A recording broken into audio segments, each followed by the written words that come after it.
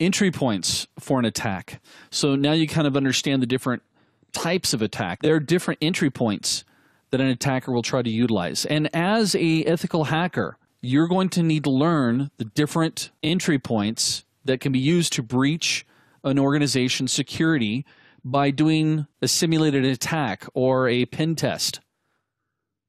Some of the most common entry points for an attack include remote networks. This type of entry point usually comes from the internet or over the internet. An ethical hacker needs to try to break or find a vulnerability from the outside. You don't just test inside, we test from the outside. And we also don't just test from the outside, we also test from the inside. That would include testing things such as your firewall, your proxies, your routers, making sure that there's no updates or patches that need to be applied. Now, what's interesting when it comes to remote networks or the internet, most companies spend all their security budget on protecting this particular point of entry, but what they fail to see is that there's actually other points of entries. Another one is a dial-up network.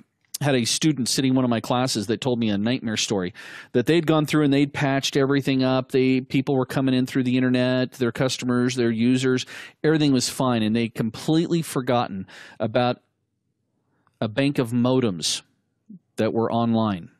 And an attacker had war dialed, discovered their modems, and he had plenty of time because nobody was monitoring that particular network.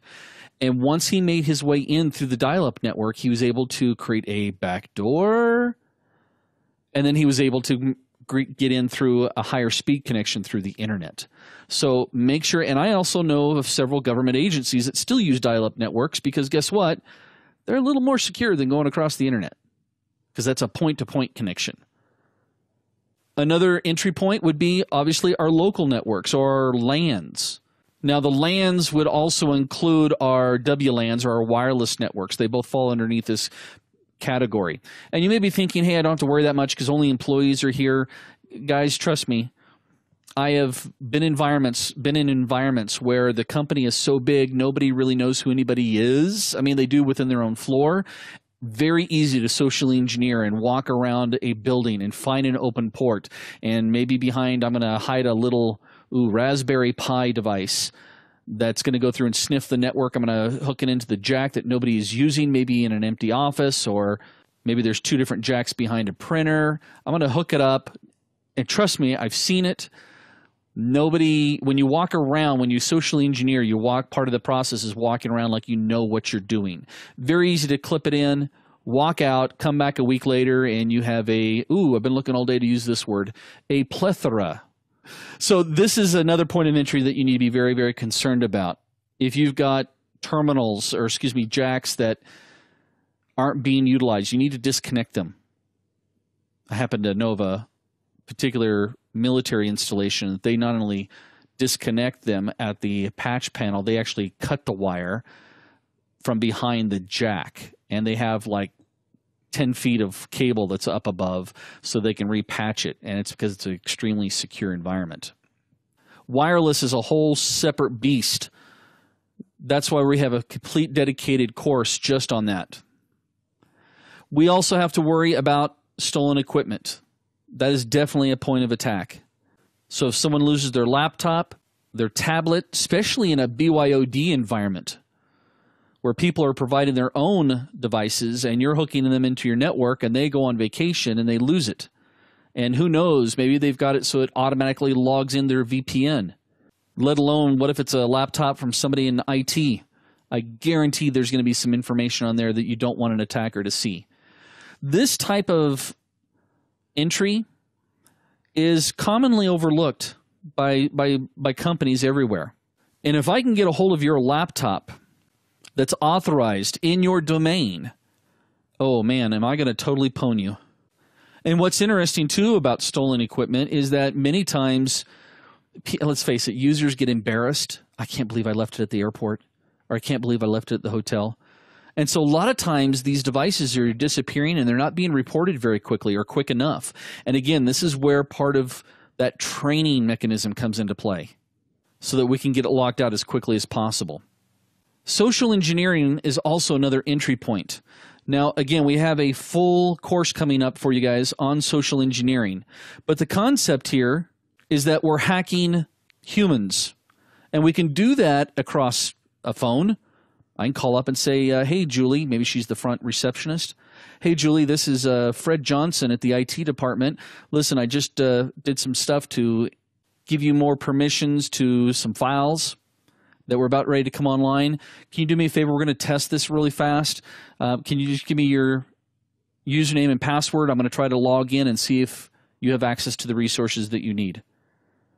Now, I know you may be thinking, come on, Dale, that's not going to really work. Trust me, it works. If it didn't work, something this stupid and simple, then I would not be getting emails about me being royalty in South Africa or me winning the lottery somewhere. This can also, social engineering can also be done face-to-face. It requires someone a little more bolder. In fact, I'm going to give you a homework assignment. Go watch Catch Me If You Can if you haven't seen it, and look at it from a security perspective. I also recently just saw a clip from a late-night TV show where they were going out on the street talking with people and saying, hey, we're just trying to see if people will tell us how they've come up with their password. And people would come up and say, oh, yeah, my password's based off my graduation year, my pet's name. My password is based off of my graduation, the year I graduated, and my pet's name. And without missing a beat, the interviewer goes, oh, really, where'd you go to school? And they'd be like, oh, I went to Hurricane High. Really? I had a friend who went there. What year did you graduate? And they go, oh, I graduated in 97. Okay, there's the first part of the password. And then they go, so you have a pet? What kind of a pet do you have? Oh, I got a little chihuahua. Oh, that's so cute. What's his name? Oh, it's Fred.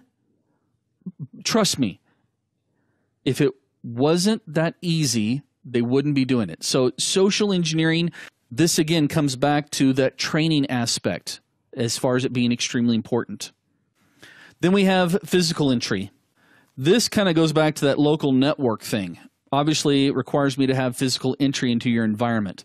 So what are you guys doing to protect your company from somebody physically entering the organization without your knowledge? Well, I know a lot of people or a lot of companies go through and they may have security guards. They may have dead men doors. They might have pass keys. I love doing pen tests with pass keys because it's called tailgating. Or better yet, let me share a story with you. I was doing some work with a particular government agency, and I got to the facility early, and the person that was supposed to let me in wasn't there, and it's a pretty secure environment. They have a pass key that you swipe to open up the first set of doors. You go inside, and it's kind of like a little lobby area, and there's security guards behind these glass windows, and then there's a second set of doors. Well, I'll let you know that it was in Chicago, and I flew out to Chicago in the middle of winter, and I forgot my coat. Yeah, I know. I probably need to have a app to remind me to take a coat in the middle of winter to Chicago, huh? Anyway, I was freezing, and sure enough, somebody came up, they swiped their card, and me being a gentleman, it was a lady, I said, let me grab the door for you, and I opened up the door, and she went in, and I tailgated in right behind her. Now, that's as far as I got, because as soon as I got in the lobby, the security guards looked through their glass window, and they noticed that she went on in, and I just hung out in the lobby, and they were like, can we help you? I was like, oh, and I played stupid. They're like, how'd you get in? I said, oh, I just walked in. And I told them I was waiting I gave my contact information, and they called him, and he eventually got down there and let me in. But that is a concept that we can use as an entry point. If I can get physical access, oh man, that's when I get to have a lot of fun. I've got a keylogger that looks like a USB extension cord, and it'll actually email me.